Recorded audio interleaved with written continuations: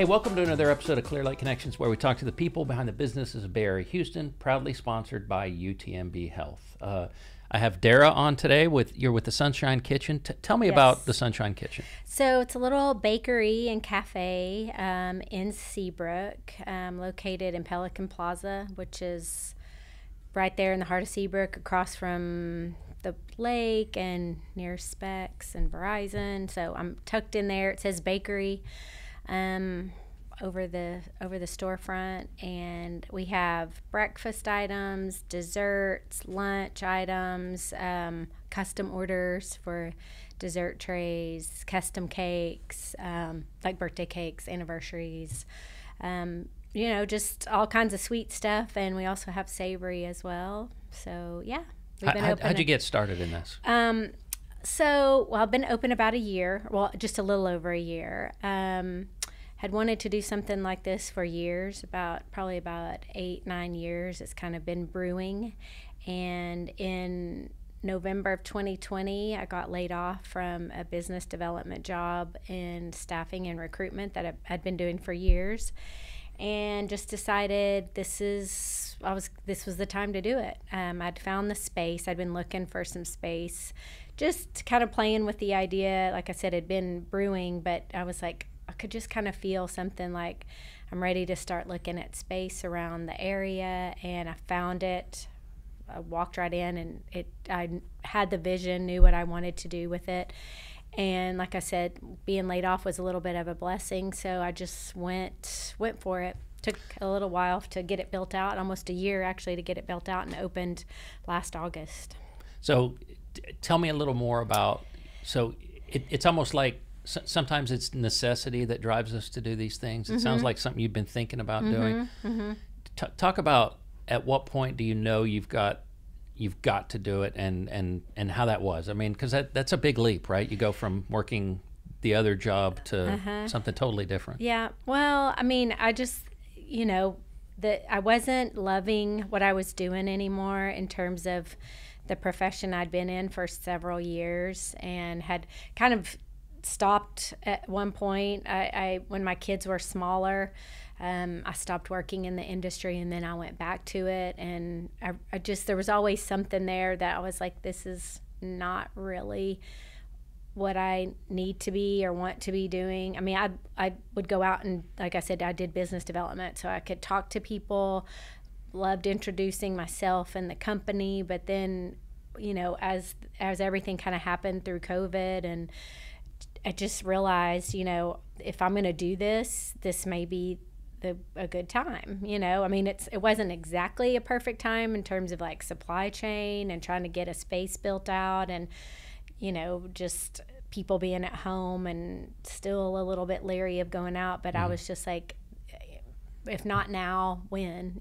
So I've always wanted a place where people can just come and be out. To me, a bakery's happy. When people walk in, they're usually like, ooh, what, they're coming with their mom, or with their parents or with friends, and they're usually like see the yummy things, and they're just pretty happy about being there. And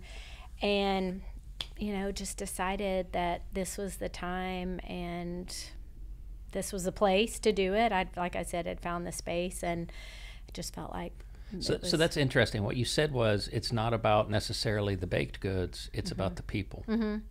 Tell me more about that. So I feel like, I do like to cook, and I like to bake. I've been doing it for, I grew up that way. I grew up on a farm and ranch, and my mom cooked, my aunts cooked, then baked, my grandmothers, everyone, even my dad. I mean, he wasn't so much a baker, but just cooking and fresh garden and all kinds of good things. That's just how I grew up. And so I feel like it's people and the recipes that you get from your family, or the recipes you grow up either having or cooking yourself. And so I do like to cook and bake, but that I think is kind of secondary to the people, and having a place where people are and visiting with my customers. because I do have people that help me with the baking and the cake decorating. I don't do it all myself. Good. I would hope not.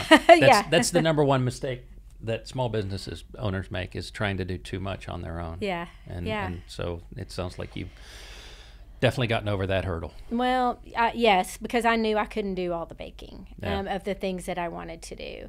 But I think as I was, telling someone, or I've told, a few people, but I think it was the day of my ribbon cutting, I was visiting with someone about just the things that I remember of the people so far after the first year of being in business, of, kind of the stories that I've learned about them, and the people that I met that live in the community that I had no idea. There's people that, friends, family, acquaintances that have supported me, but the majority are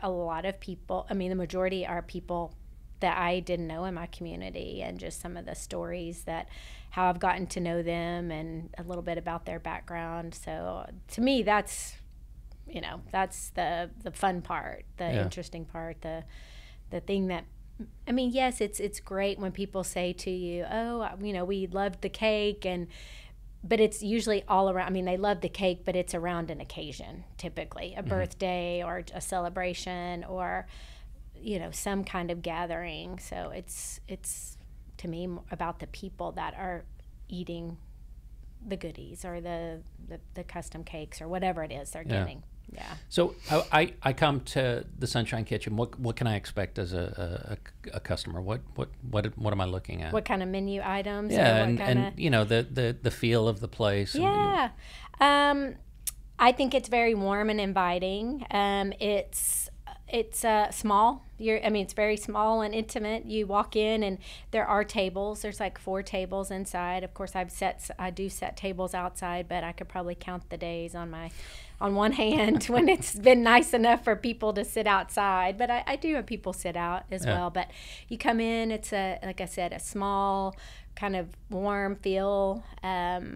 It's yellow walls. They're not like super bright yellow, but the colors are inviting. And then you walk in and you see the display case, refrigerated case that's got some of the goodies that we serve in terms of lemon tarts and chocolate croissants, and my mom's banana pudding recipe. So in the cool case, and then there's a long display case that has like our cinnamon rolls, our muffins, our cookies, cake.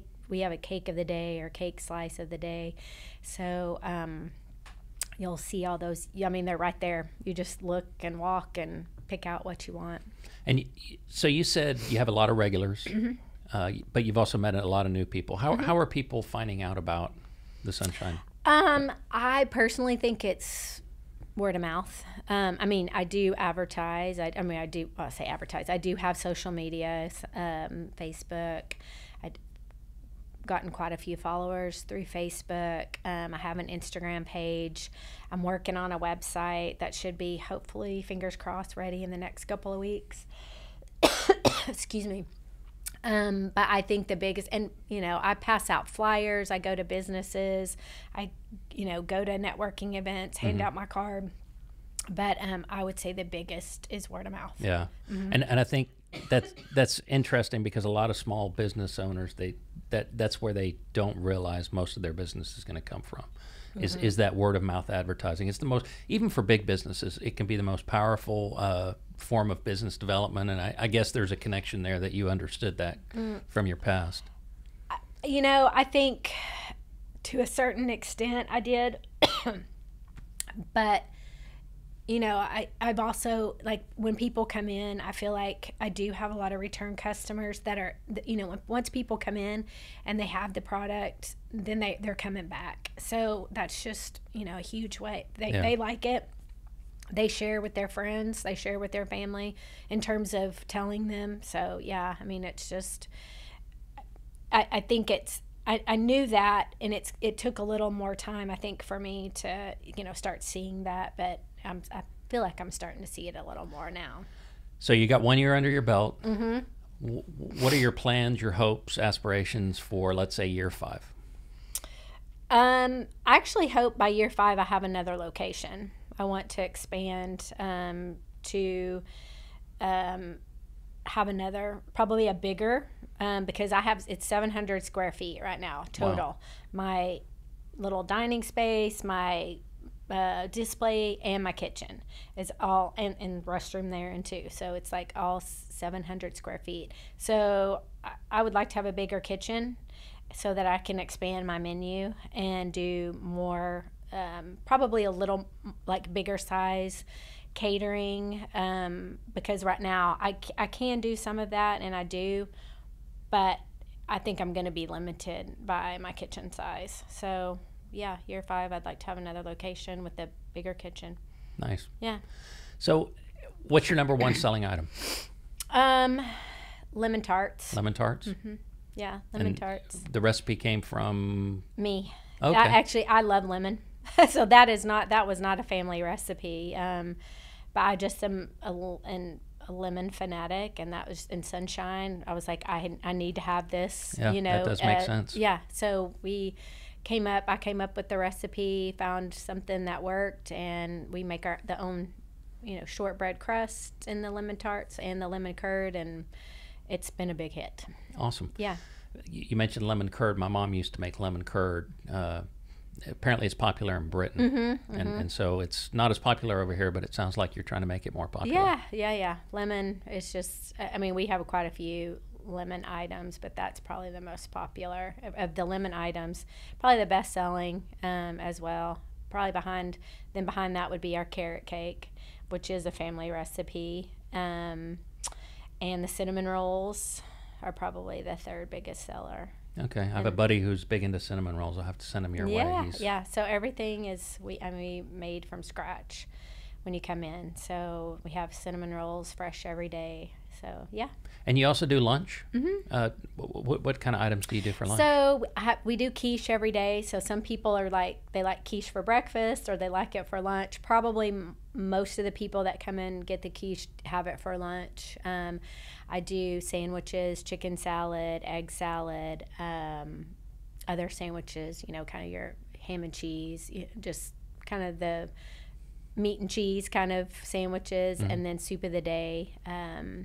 Those are the lunch items. So you do breakfast and lunch. So what time does the day start and what time does the day end? Typically. So the day starts, like for you and the workers. Yeah, we get in there about 5 o'clock in the Okay. morning. So we open during the week at 7:30.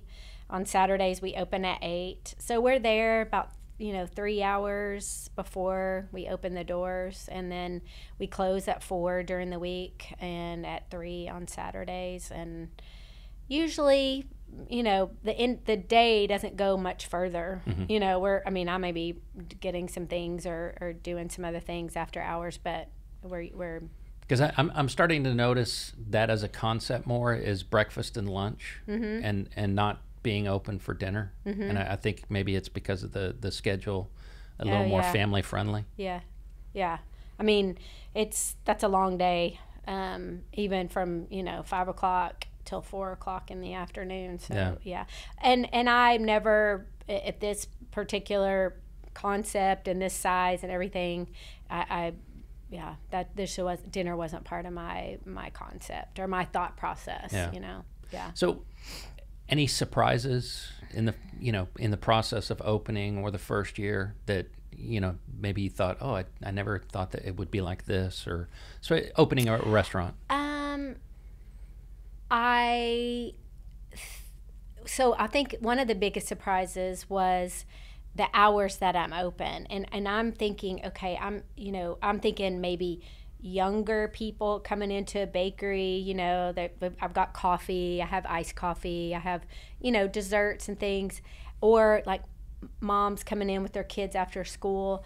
Well, the hours of the school don't really make it that conducive, and especially if the kids in our community, a lot of them go to Clare Falls, and that's across the bridge. So my biggest surprise, I think, is that my biggest customer base, I feel like, is an older demographic, and that wasn't really what I was thinking. Like, there's a retirement community that's right behind me. I guess I should have thought about that a little bit more, but I get a lot of support from them and Good. from people even across the bridge, but it's an older demographic than what I thought. Really. Yeah, getting kids ready for school, it's you remember it. It's tough. And when you get finished, and my daughter's in high school, and she works with me, and when she's not busy, so I guess I was just kind of thinking that demographic might be a little bit more than what it is, but it's an older, a lot of retired people come in the mornings for coffee and a cookie or a breakfast sandwich or whatever. So that's. Are you enjoying working with your daughter? I've had a lot of people on the podcast, and it's an interesting dynamic. I think we don't. She's so busy that she really works just on the weekend, which is a Saturday. Okay. During the summer, she worked a little bit more with me, but for the most part, yeah. I mean, I enjoyed it. Did she enjoy it? I don't know about that. I think she's okay with it. Yeah, but she's not as much. She's a good. I mean, I was gonna say she's not as much of a people person as I am, but of course she is when she's with her friends. But that initial people coming in and talking to them whenever they come in, and just that's not. Yeah, but it's a very unique way to see another side of your child, right? You get to work with them, and I don't think I could work with my kids, but it sounds like it'd be a unique opportunity. Yeah, it's been good. It's been good. Yeah, I've enjoyed it. Excellent. So I'm definitely. She's a senior this year, so I'm definitely gonna miss that. Well, congratulations. Yeah.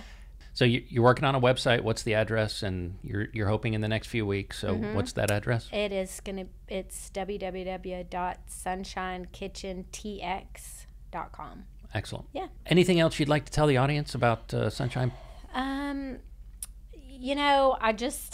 I think one of the biggest things is getting people to know where we are, and so just reiterate where we are. We're in Seabrook and in Pelican Plaza, and are out. Like I said, we are working on a website. So my next step is website, online ordering. Okay. Come pick it up. I mean, we do DoorDash now, but just I think the convenience, because a lot of people are like, well, what cookies do you have today? Or they come in and they know, like, I have cookies, or they know we have cupcakes, but kind of getting a little more schedule of what we have, so people aren't like, if they know they like red velvet cookies, they know on this day that's when we have them.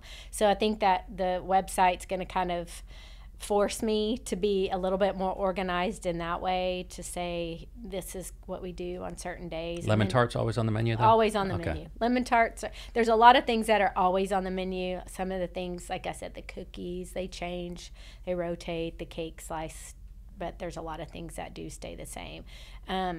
We have breakfast sandwiches and sausage rolls, which are a little bit different. People are like, oh, is that a kolache? And it's kind of like that, but it's in a puff pastry, so it's a little more flakier. And so people can just come in, and those are ready to go in the morning typically, unless it's just been a really busy morning. But people can come in and kind of grab and go. So those things are always available. So maybe a drive-through in the second location. Yeah, maybe so. Okay. Yeah. Excellent. Yeah. So, but we're just, we're open Tuesday through Saturday, closed Sunday and Monday. That's good. Yeah. I think that's important, taking that break and, not trying to do 7 days a week. And, Yeah. I mean, eventually we might try to do like a Sunday, like a brunch or something. But that's another thing that's down the road. This is something kind of fun. We do a British breakfast on the last Saturday of the month. So that's coming up this Saturday. But yeah, we do that. So full that's British a little breakfast? different. Full British breakfast. With the bangers, bacon? back bacon, and potato scone. So I do advertise like on some of the Facebook groups for that demographic, and so yeah, we get a pretty good crowd for that as well. Oh, I'll bet. Yeah. Baked beans? Yep. Okay, perfect. Grilled tomatoes and mushrooms. You went full on British breakfast. Oh yeah. Excellent. So yeah, but it's just I feel like when people come in, it's a friendly environment. I usually like to find out a little bit about the people when they come in. Or so yeah, it's just a small little place, but good stuff. I think once people come in, they come back. So excellent. yeah. Well, thanks for coming on. Yeah, thank you.